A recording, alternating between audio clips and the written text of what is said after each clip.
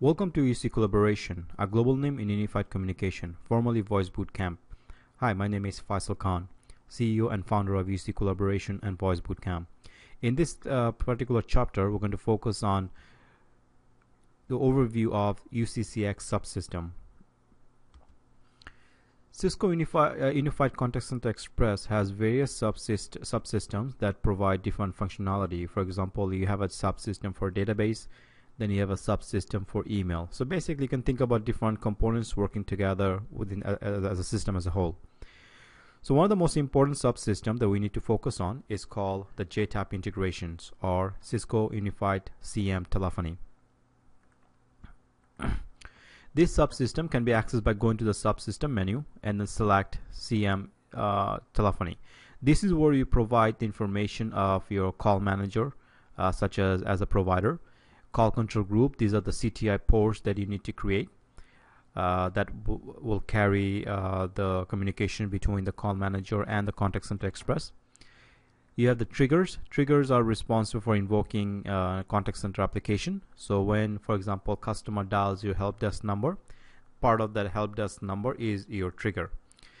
Data synchronization, if you need to synchronize your data information and from a client PC, such as your laptop, or when you want your laptop to sync with Contact Center Express server for various reasons, or with Call Manager, then you can resync your JTAPI communications.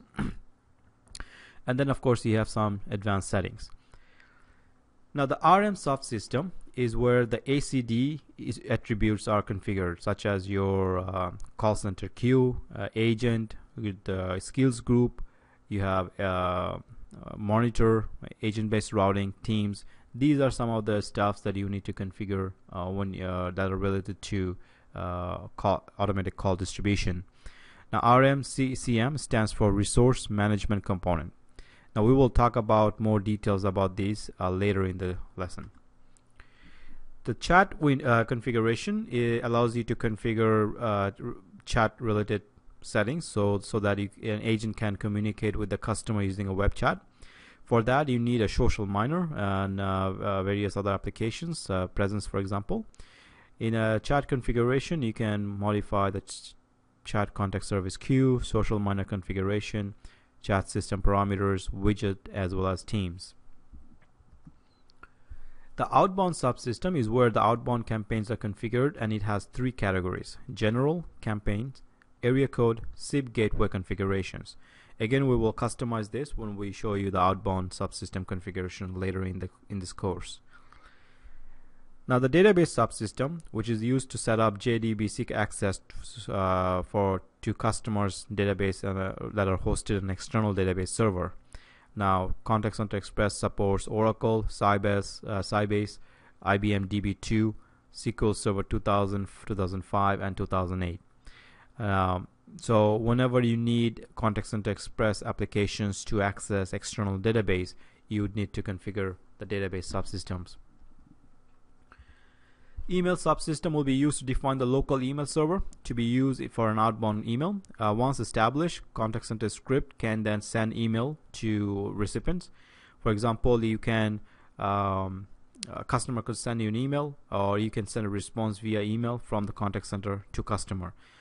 Customer could call in, say, I would like to get a copy of my report, for example, and the contact center will take that information, generate a report, and email back that customer with that report. This is just an example. The media subsystem is used to create a DTMF type dialog group. For any voice contact that connects to Cisco Unified CCX, it must be allowed to dialogue with the system using DTMF or ASR.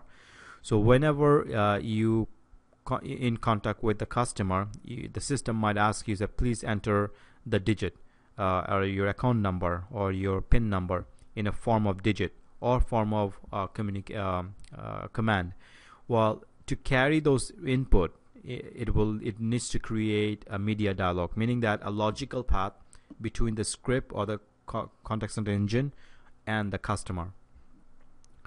The dialog groups are the method of defining on a per contact basis how that contact will be allowed to dialogue with the Cisco Unified CCX. Cisco Media Dialog Group specifies a number of DTMF dialog channels and are applied to the trigger.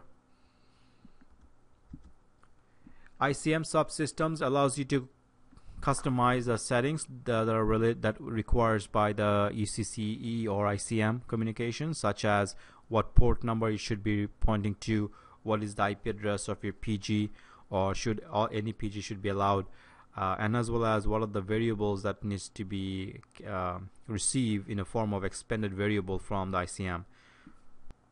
It is also be used to declare ICM VRU script name, like what script names are supported between the Contact Center Enterprise and Contact Center Express. MRCP subsystem, Media Recording Control Protocols, which is a ASR subsystem, which is used to set up access to one or more automatic speech recognition. In order to configure this, you must define the providers, the servers, and the dialog group. We will take a look at the configuration later in this course. TTS subsystems is when you want the Contact Center Express to communicate with an external text-to-speech server. Now, TTS will use MRCP protocol to communicate with that particular server. MRCP's TTS provider, which is IP address of the remote server, and various other settings must be defined and configured. Again, we will look into the configuration of it later in this course.